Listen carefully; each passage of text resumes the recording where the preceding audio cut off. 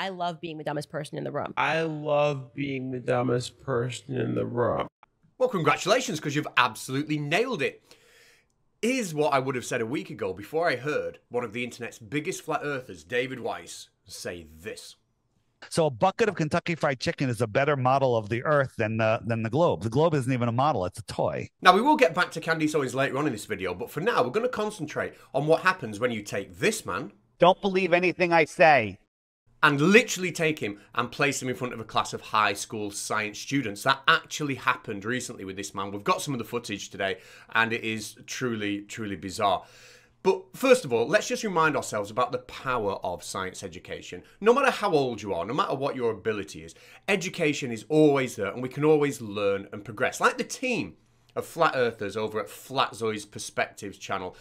They've recently been using children's cartoons, remember, to ignite their passion for science education. So extremely hot that any ship would vaporize from the heat before it got anywhere near the sun's surface. Yeah. Oh, bless them. And I do believe they are doing really, really well. I've just been marking their latest homework, and as you can see here, you know, the colouring inside the lines and everything, it's beautiful to see. Now, having flat earthers in the classroom learning and progressing isn't a bad thing, but having them at the front of the class, actually taking the lesson, well, that ain't so good. So let's begin here. This is David Weiss opening up his online lesson with a high school class of science students. And he does start, actually, to be fair, with a very appropriate question. First question I want to ask you guys is, how many of you think flat Earth is stupid? Raise your hand. Okay, good. Now, there's simply not enough hands in the world to raise to that question. And you might have noticed, I know it's quite darkened in the classroom, but all of the students did put the hand up, which didn't seem to bother Dave, because he countered that with some kind of sanctimonious speech. Just listen to it yourself. Belief is the enemy of knowing. Belief is easy. You can believe that I'm nonsense and then leave this class and never think about it again. That's the least amount of effort you can do. But if you want to learn the truth, it takes time and effort and mental thought. You have to work out. You have to actually think. You don't have to just read something and say, okay, I got to memorize that for the test. You have to think about it, critically hold its feet to the fire, and test it and repeat it. Yes, time, effort, and mental thought. I am very convinced that Flat Earth Dave has heard all of those words in the past. I'm not quite sure he knows what they mean. An example of that would be in Antarctica a couple of months ago, where a group of flat earthers saw the 24-hour sun. It destroyed flat Earth completely, and Flat Earth Dave coped with that by trying to explain what they were actually seeing in the sky. It couldn't possibly be the sun. And he used all his time, effort, and mental thought to come up with this nonsense. So there's one of the technologies, this is called a dragon fire. And you can shoot energy up into the sky and literally create a plasma ball. And this is a trip. This is So just seeing this stuff. I mean, if I cut out the background, you wouldn't know what you were looking at. If I said it was the sun, you would see the sun, right? Yeah. Look at this. Look at that. Doesn't that look a little bit like a sun? Doesn't that look like a beam, with the sun? Very strange. Mm-hmm. Like if there was at different beams projecting this, like these are very, very strange sun flares. This could be an extraterrestrial orb that we don't understand, or this could just be another hoax with some directed energy, a plasma ball being projected in the sky. Looks a little bit like a sun. So if here's Union Glacier, their camp is somewhere in here, you could have one location here, and it beams the sun around this beam, and then when it gets over here, there's a handoff to another projector. Now, the lesson itself involved Dave giving his usual flat earth presentation, absolute nonsense, but it became very, very interesting at the end, where it was question and answer time. And the students obviously were full of questions, and Dave was also full of it in his answers. Check this question out from a student. I am going to repeat the questions that the students ask because their voice is quite low. So this student here is asking, what about meteorites? Where do meteorites come from? And the answer will blow your mind. Yeah. Where do meteorites come from? If it's water above us. Yeah, so meteorites are interesting. Here is this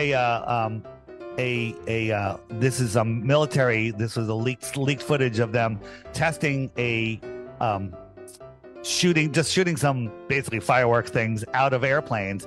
And when you compare that to all of the shots that we see of meteors coming in, they look kind of exactly the same. Like these meteors are, these are big meteors that we see. They're always caught on a dashboard cam in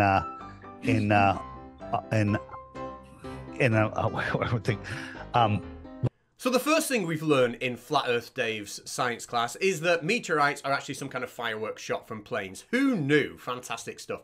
Now, question number 2 is a good question.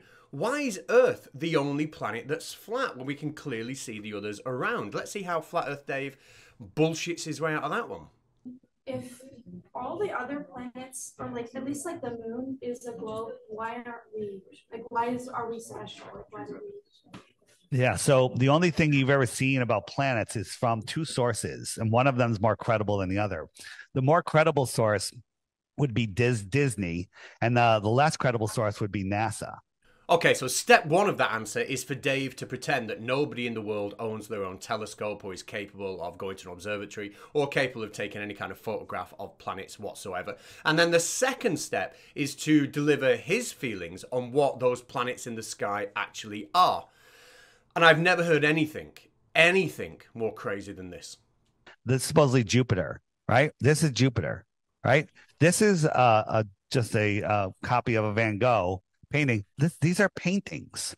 Okay, so keeping a checklist, meteorites are fireworks shot from planes. Planets in the sky are paintings. What about the next question? And it's a good one. Why can we not see across large bodies of water? Why are there no cities or land masses on the other side? If the Earth is flat, then why can't we see across like the Great Lakes or like very large bodies of water like that? Yeah, great question. So if you and I were standing in front of each other and we had a piece of glass in between us, you'd barely be able to see the piece of glass unless there's like a reflection on it. But if we stacked 3 or 5 or 10 pieces of glass, it would get harder to see each other.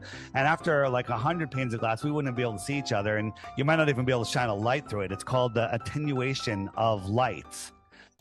Okay, makes sense. The atmosphere is now literally solid glass that we can breathe through, and we don't know is there. It's just like an infinite number of solid planes of glass that stop us seeing over large bodies of water. However, when we look in the sky at the moon and the sun, or planes that are vast distances away, we're allowed to see those because this magic, invisible, non-existent solid glass works in a different way when you look up as a... Fantastic. Anyway, next question.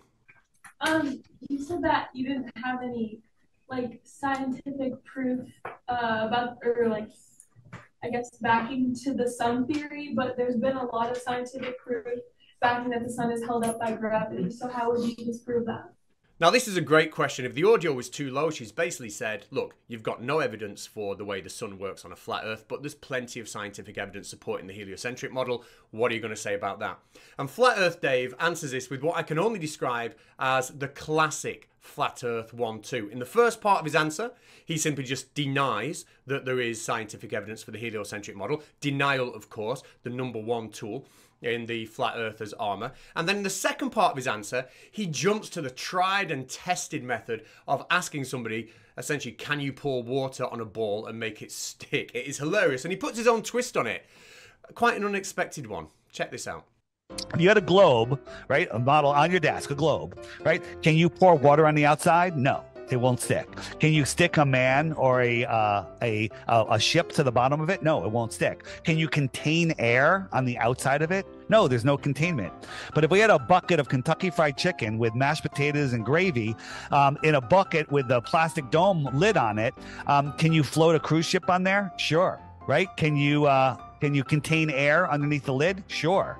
Right? Is the gravy contained from flowing outwards because of the walls on the side? Yeah. So a bucket of Kentucky Fried Chicken is a better model of the Earth than the globe. The globe isn't even a model. It's a toy. That's right, the Kentucky Fried Chicken flat Earth model, the truth of which is being hidden from us, of course, by them. Now, one of the students in the class does ask Dave who they are, and he obviously gets a very concise and clear answer. I'll play it for you now, and hopefully we'll all be far the wiser by the time he's finished speaking. Hey, Brady, who is they? Great question. So they are the people that the they for us are the people that that we see that but I don't think that they are the actual controllers of the world. Those are the puppets that Brilliant, clear as mud, Dave. Absolutely fantastic from Flat Earth's finest. I think it's time to get one last word from him before we move on, and here it is. Thanks. Last statement is, don't believe anything I say. Now, I know what you're thinking. You're thinking, what the actual chuff? How did Flat Earth Dave get himself placed in front of a bunch of actual high school students in America during a proper science lesson? And I can only speculate, but I imagine this was some kind of learning experience for the students, in the sense that they will get to hear him talk about whatever nonsense he wanted to talk about, and then they will go away afterwards and spend a few lessons looking at the actual real science and learning for themselves why he is so unbelievably wrong, as if it wasn't obvious in the first place. I would imagine that. However, if you check out the comments to Dave's video on YouTube, some people actually think it went well for him. Yeah, I loved it. Well done, Dave. You're so amazing. I really like the bit about the mashed potato and the cruise ship. I loved it too. That's the best presentation yet. Although, to be honest, that probably means that your others were even worse than that one. So maybe that's not a compliment after all. Dave. With your arguments about the meteorites coming from planes and, the infinite glass atmosphere, you're absolutely crushing the globe. I mean, how can anybody find any fault with anything you've just said there, Dave? Thanks, Dave. Hello, can I join in? That looked like a lot of fun making all that stuff up off the top of your head. I've got one. The sun is a portal. How did I do? I really don't know why I'm typing this. Now, at this point in the video, I do have an apology to make. There's something very serious I have to say. A couple of months ago, Jaren from the Jarenism channel and some other celebrity YouTubers went down to Antarctica and they witnessed a 24-hour sun for themselves. They were met with backlash from the Flat Earth community that was saying that this was a fake trip. It was somehow filmed in front of some sort of studio or green screen or something.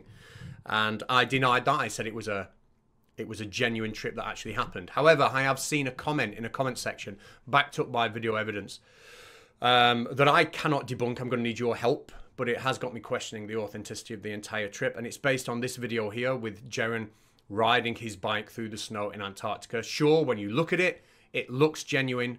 But then when you see a comment like we're about to see, it's very, very, very difficult to unsee that comment, shall we say. So if you can help me debunk what he says here, and restore my faith in the final experiment trip, I will be over the moon. But right now, I am doubting its authenticity because of this. Here we go. Yeah, check this out. You can clearly see the LED screens when he's bicking. That's why his bicking so wobbly. He's bicking on LED screens. There we go. Final experiment debunked. Never happened. Bye-bye. So there we go. Silly me. I didn't recognize the wobbly bicking when I looked at that first time around. Maybe I need to educate myself, like this lady did. I love being the dumbest person in the room. I love being the dumbest person in the room. Well, you've got some stiff competition for that. So a bucket of Kentucky Fried Chicken is a better model of the Earth than the globe. Now, Candice Owen is an example of a conspiracy theorist that embraces education, and she has done a lot with it. Only last year, she was on the Bill Maher show, and she showed herself up a little bit by not realizing that there was more than one trip to the moon. People did land on the moon. I don't know. Okay, there we go. I don't know. I do know. I just want to know why we didn't go back. We did go back. What, did we go back? What year? To the moon? We people on the moon? Yeah. Okay. But Candice didn't let that dishearten her. And like any good student, she realised she had to identify what her weak spots were before she could then strengthen them and move forward. What we have is what Scott Adams refers to as the non-expert problem. So your gut tells you like, sounds pretty crazy that we went to the moon all these times for a couple of years and then we just didn't go back forever and we were just like done. Like that sounds weird. And where's the technology? And they didn't even have cell phones. And like you're telling me this, they live streamed this and there was a phone call. I don't know, like it just seems like a little weird for like 1969. But you're like, but I don't really understand kind of outer space. Yeah. So I'm not going to debate this, but my gut tells me this is all BS. That was where I was. And so to overcome this problem, the first thing Candice did was go on the search for resources that could help her fill the gaps in her knowledge. And I know there's a book too, A Funny Thing Happened on the Way to the Moon, and he just broke down the science in a way that was very digestible, so I didn't have a non-expert problem. So she read a book called A Funny Thing Happened on the Way to the Moon, which actually isn't a book. It's a documentary that she read. Or maybe she just looked at the words on the front cover. I don't know. But she did something. And then she interviewed the man himself, Bart Sibrel. And you could see the gears in motion. You could see her grasp on reality beginning to change. Perhaps not in the way she might have hoped, but still, something was happening. If the base assumptions are wrong, right? If you are telling everybody that, you know, the Earth's a globe, or you're telling everybody that E equals MC squared, whatever the base assumption is that you establish, if everyone's working off of that and saying, well, this is now concrete, this is consensus, this is a fact, then you're actually putting a ceiling on science. And 12 months later, after this intensive education, she's no longer the naive individual who once said this. I just want to know why we didn't go back. No, not at all. She has grown and she's changed into an even dumber version of herself who now says this. I was just walking with Savannah, my manager, because we do like these little evening walks, and I just looked up to her and I was like, dinosaurs, that seems pretty fake and gay. Ladies and gentlemen, the power of education. See you next week.